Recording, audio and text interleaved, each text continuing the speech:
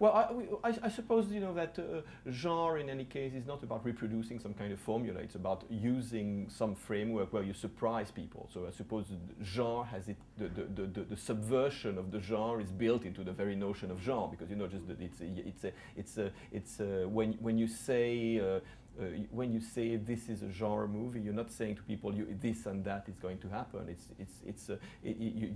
I mean, every audience today knows that it's going to be a game about how and what goes on, and you know, and maybe you will be surprised on the way. I mean, you know, maybe things won't turn out as you expect them, but it's part of the game you have, you know, with the audience in that sense.